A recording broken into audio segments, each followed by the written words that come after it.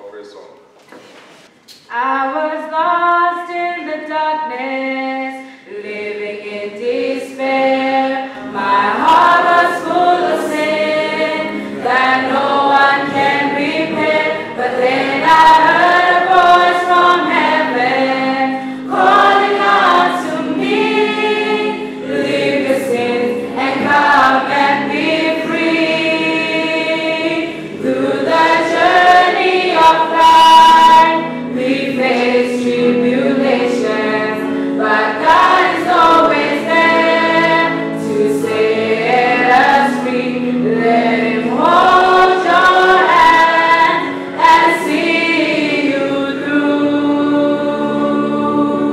Never ending and unchanging love.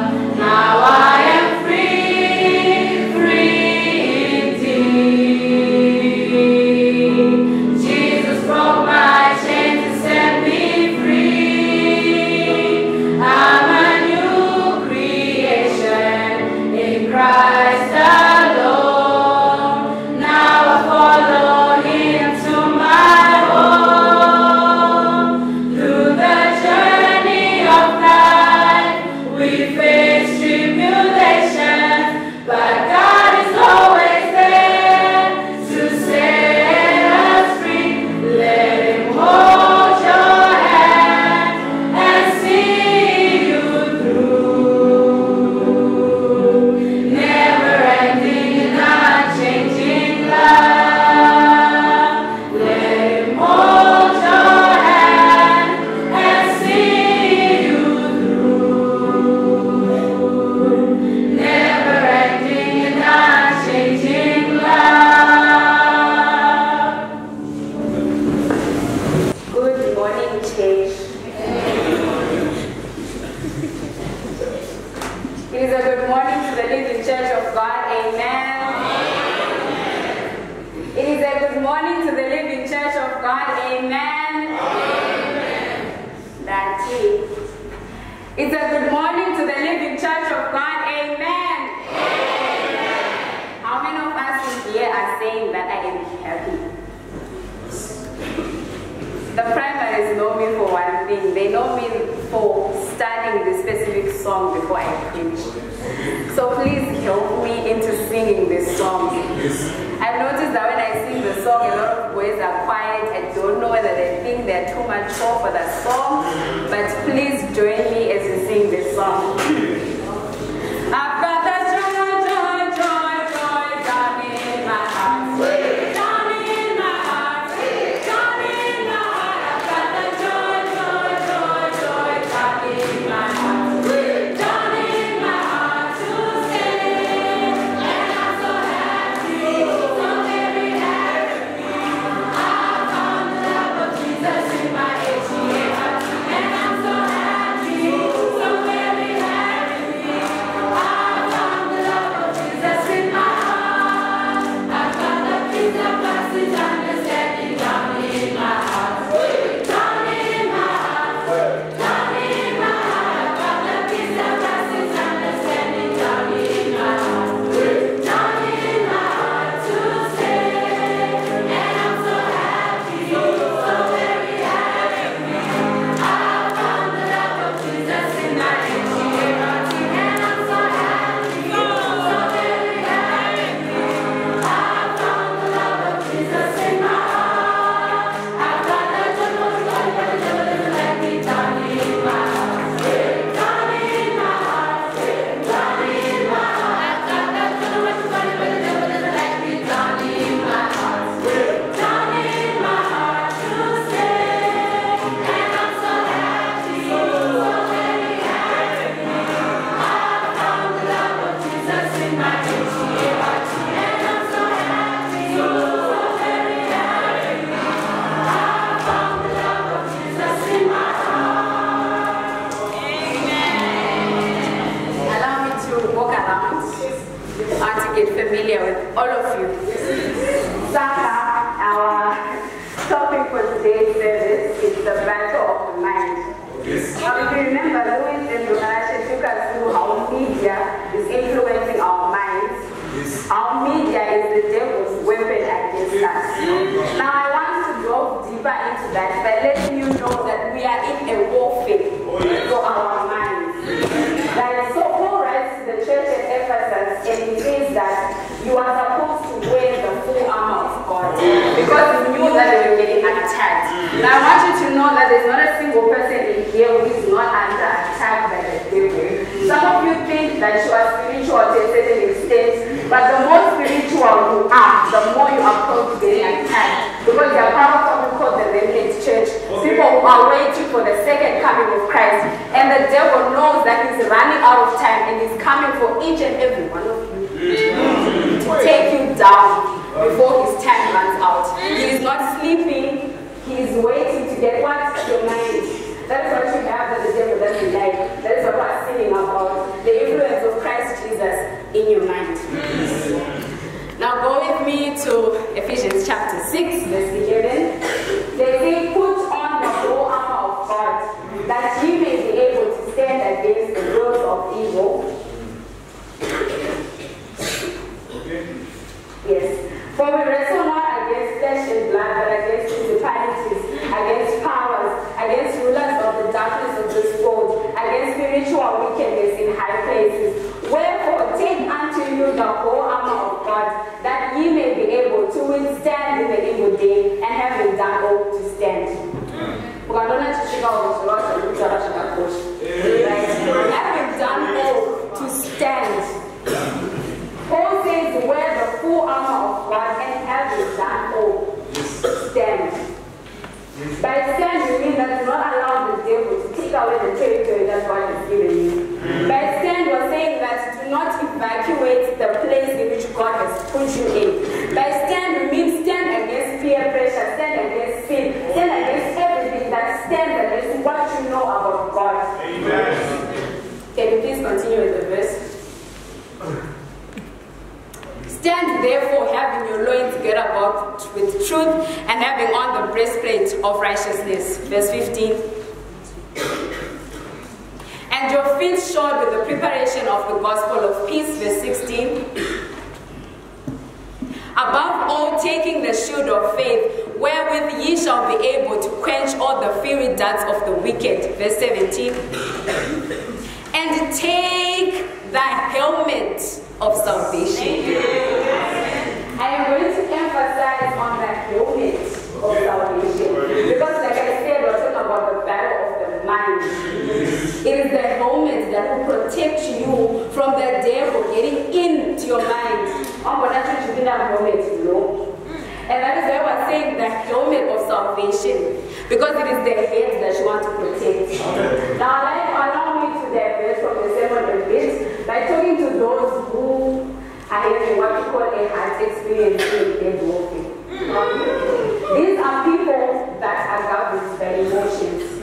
People who make important decisions based on what they feel rather than what they know, rather than facts. Now go with me to the book of Genesis.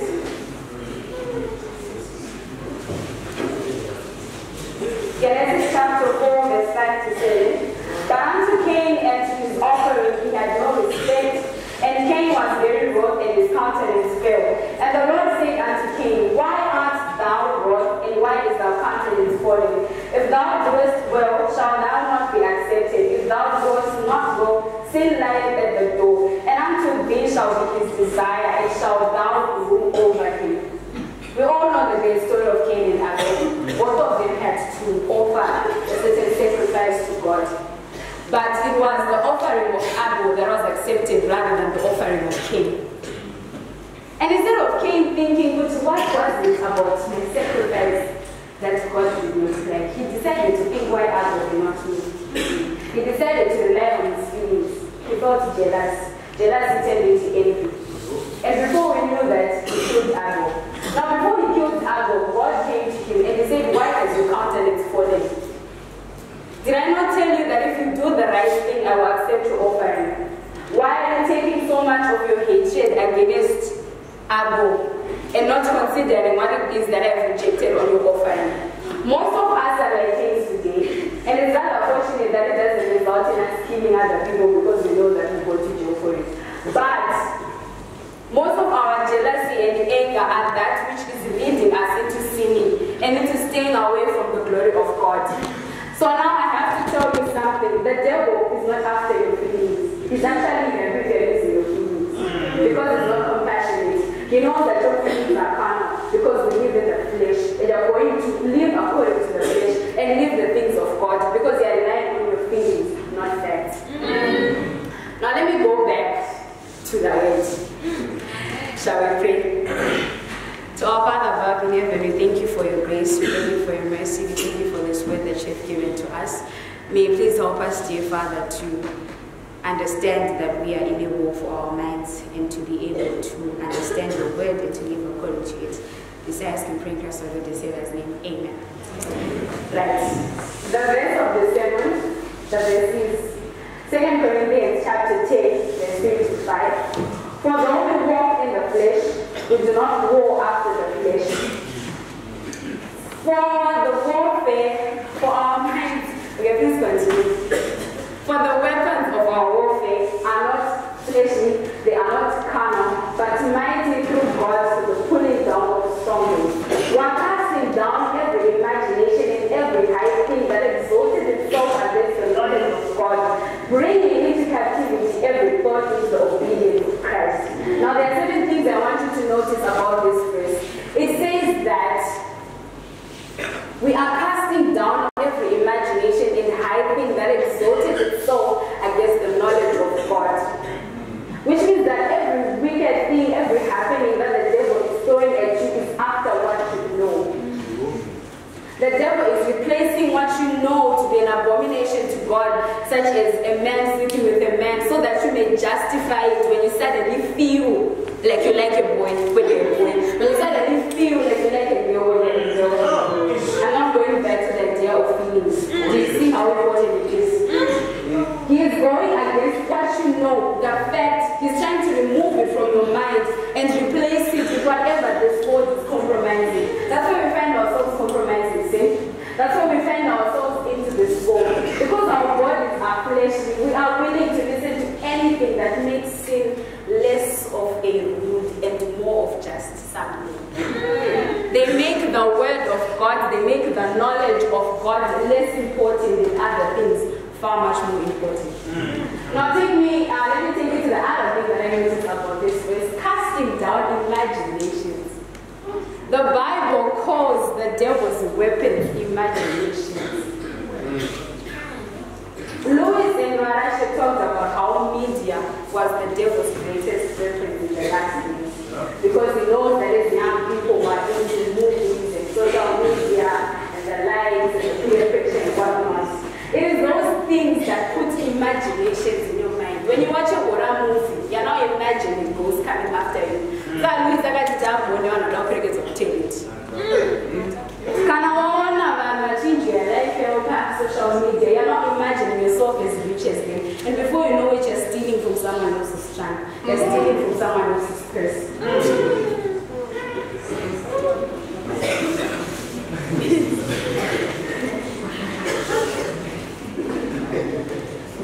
So it is these weapons that the devil is using against each and every one of us. And it is how we are losing in this warfare. Now, Paul also goes on to say that, let me go back to this thing. For the weapons of our warfare are not fleshly, they are not carnal, but mighty through God to the pulling down of strongholds. The weapons that we are using are also not fleshly, they are not carnal, but mighty through God to the pulling down of strongholds. What are we talking about? We're talking about the Holy Spirit. We're talking about the word of God. We're talking about prayer. But what is the devil doing now? The devil is making us prioritize other things over reading the Bible, over praying. Because he knows that once you use that, you have the weapons that you need to attack him back, to get back at him. So now we're prioritizing things of this world. Some things are good, like school, it's okay. But when you find yourself thinking about that test first thing in the morning instead of thinking about praying to God, we have a problem. Even though it is good, you have now prioritized the things of this world more than you've prioritized the things of God. Oh, yes. And now it is easier for you to win in this warfare and get your mind. It's not always about sin, but it's just about, are you prioritizing You want to read the Bible and then you find that probably it's too boring, I'd rather read the novel. And now you're feeding your mind to the novels and the fictions and the what you want instead of the Word of God. So how do you expect to read in this whole thing? You won't.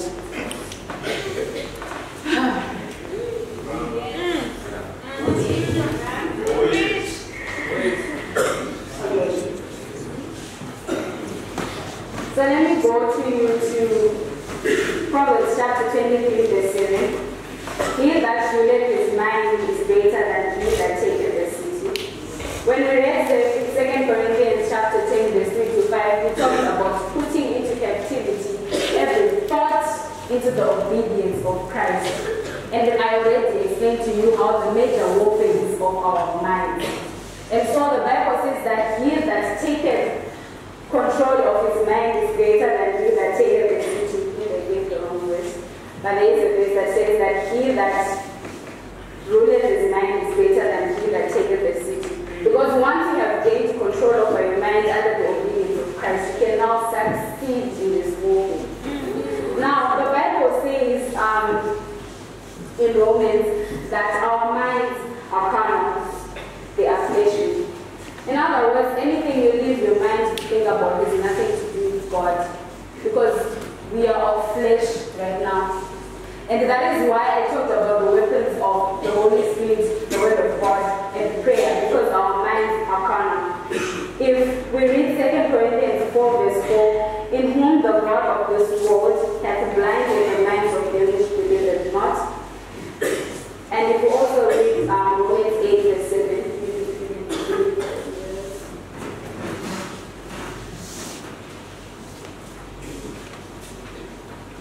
Romans 8, verse 7, because the carnal mind is the enemy against God, for it is not subject to the law of God, neither indeed can it be. Now I have to say something to you guys. You cannot stop a bird from coming to your head, but you can't stop it from listening. In other words, because we are in carnal bodies and because our mind only sees enmity against God, we cannot stop bird thoughts coming into your head. And it's rather unfortunate that already most of us have delved in so much into media, into these novels, into all these things, that now, if you're not reading, if you're not in church, you're thinking of something else. That has nothing to do with God, right? And we're saying, good, fine, you can think of those things, but sin comes in when you are now sheltering, when you're now entertaining those thoughts. And that is what we're coming against now. Because the more you entertain those thoughts, the more you sin, and you will never, ever leave the matrix. Now, apart from the carnal mind, the devil talks about the doubtful mind, the gray man. If we go to Luke chapter 12, verse 9, it says that neither be of doubtful mind. James 1, verse 8 says that a double-minded man is unstable in all his ways. Because you want one foot in the world, you also want another foot in heaven. At the end of the day, you're not going to enjoy this world because you're too busy trying to gamble between God and the world, and then you won't make it to heaven. Your life is going to waste. To people who wish to secure both worlds, I would like to give to you Matthew chapter 7, verse 18. Matthew chapter 7. Verse 18, enter ye at the straight gate, for wide is the gate, and broad is the way that leadeth to destruction, and many there be which go in thereat. There can only be one way or the other, there is no in between. I think Ishe perfectly expressed that for us. How many of us know the song No Grave by Jonathan McReynolds?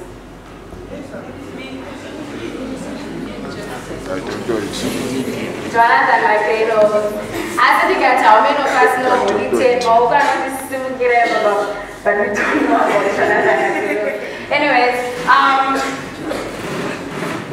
Jonathan McReynolds says that, okay, let me think of the song. See, I'm not a fool. Eventually, I'm gonna have to choose. Because I can't keep going to church and keep doing my dirt, knowing of how much I'm worth. Of course, I jumbled up the lyrics, but he's talking about how they can only be one way or the other. There is no in between. There is no gray. There is either black or white. And if you go to the book of Revelation, I forgot the phrase, but there's a specific church that is lukewarm. And God says to this church, I wish you were either hot or cold. But because you want to be lukewarm, I will spit you out of my mouth. Most of us are going to be spitted out of his mouth because we're too busy trying to juggle either here or there.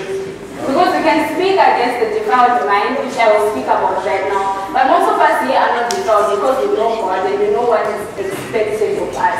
Most of us are the doubtful minds, the lukewarm Christians, the people who act like they love God, but they are just doing it because they fear Him.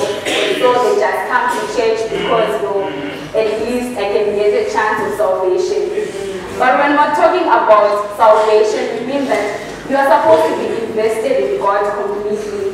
Your whole heart, your whole soul, everything in you has to be within God. You are supposed to not be of a doubtful mind. If you are for God, stand there. If you are from the other place,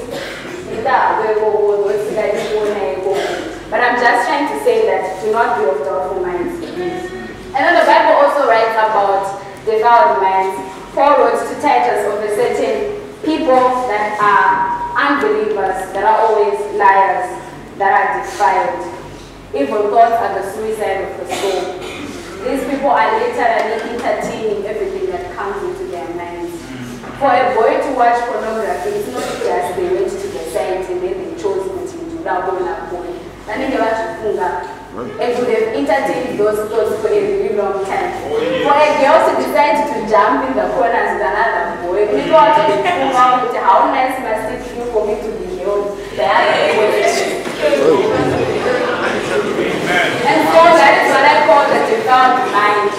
People who continuously entertain the thoughts that are against the word of God. And because of our time, I'll move on to the renewed mind. Romans 12 verse 12 says, and be not conformed to this world, but be transformed by the renewing of your mind. Because Jesus Christ died for me and you and shed his blood, it means that there is a chance of salvation in each and every one of you. Now I want you to understand something that Tana made us understand, that even Chantel and Hazel made us understand. They can't really know.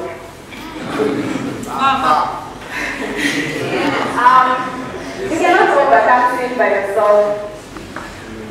This is a Christian school, and we may have thousands of sermons up there. We may have teachers talking about God and each and every one of our lessons. But it is not within you to overcome sin because you're of the flesh. You have to acknowledge your need for Christ.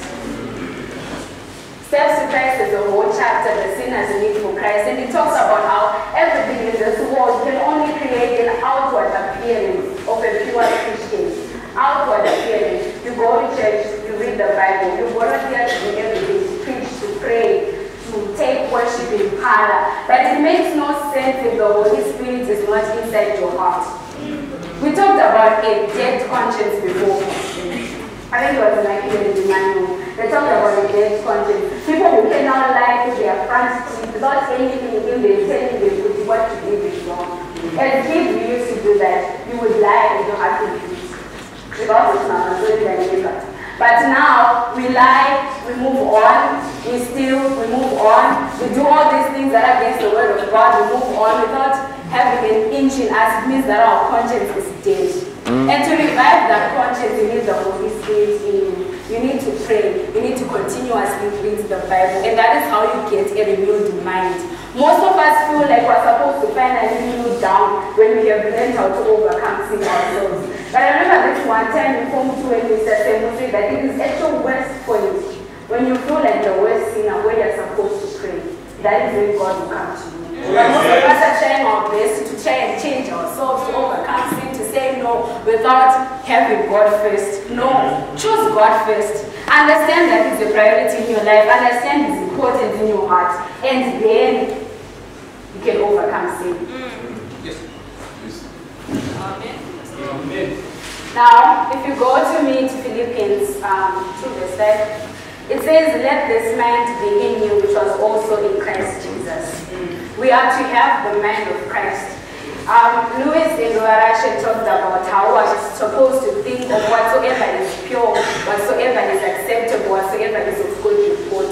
These are the things we're supposed to think about. And then we finally have the mind that we speak of in Romans 8 verse 6. when they say that to be spiritually minded is peace.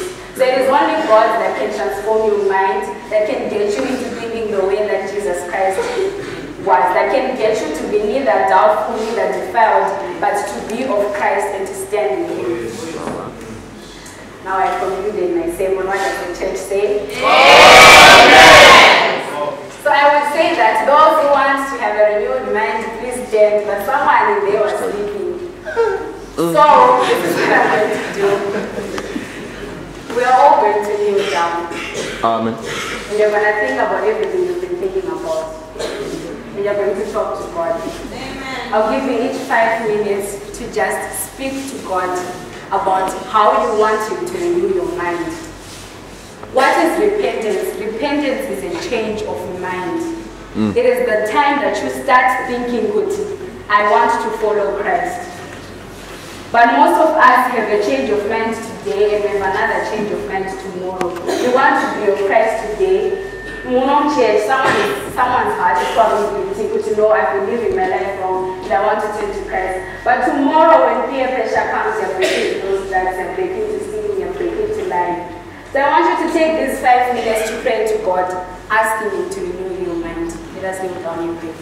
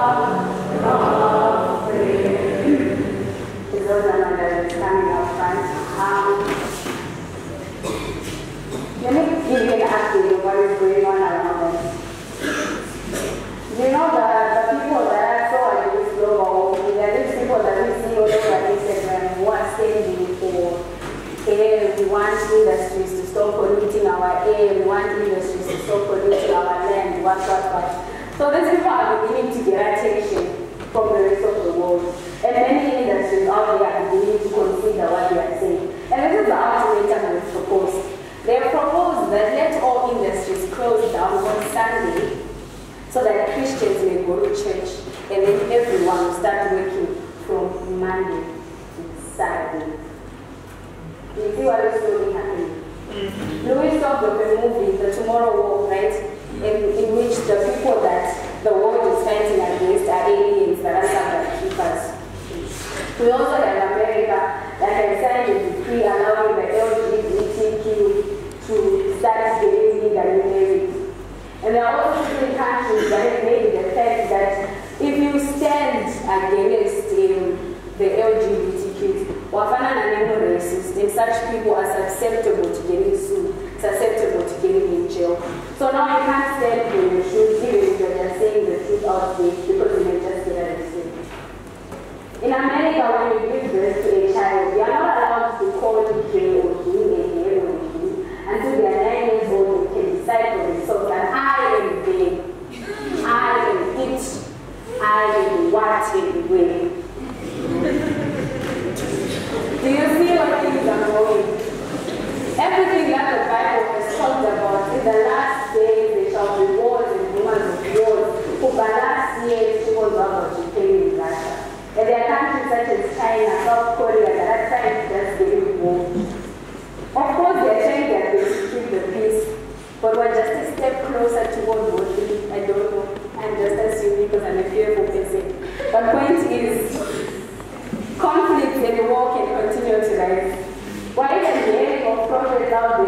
prophesying on our elections to the results in a civil war within our country, and people like just die. And those prophecies could be false, but they also could be true. You never know. Point is, we're in the last days. If they are false, they also put the other thing of false prophets that are coming to deceive each and every one of you. What's his name? This other prophet, I don't know who got out this, you know, the military man is about it. Ncube's angel, yes. And there are thousands more like him around the world that are coming to deceive people. We are in the last days. Whether you want to accept it or you don't, we are in the last days. There are people who are becoming very open to being of Satan. There are churches in America. Actually, churches in South Africa is no called the satanic churches. They say I need to go to church on Sunday. There are people out there. And let me tell you something, those who are actually more reference than the hands who protest worship God. Quite strictly their rules. Get to church on time, wear the right things, out there professing their love for the devil more than we are professing our love for God. We're in the last days. And so I'm making a call to someone who's having ready to be too. Someone who wants to get baptized. You know that if you want to get baptized, you can do so on Sabbath, will be there for you. And you also know that you cannot enter heaven without being baptized. I'm not trying to scare you, and I'm not trying to get you to get baptized for fear of going to hell. But I'm trying to tell you that it is okay for getting up there. Maybe some of you are already baptized before, but you feel like a second baptism before you get that out. You can still come to the front. If you are too afraid to say it again, I'll look at you and I'll go with you to the front. If you want to pray about it a bit more, you can still come to the front to pray with you. Because what I do not want is, after all of this, you remember, the opposite of prayer is just the main so that wash their feet, they say it so well, and all these other things, but we forget the actual message. And so I want you to get to, I want you to get to you now. If you are such a person, if you want to be baptized,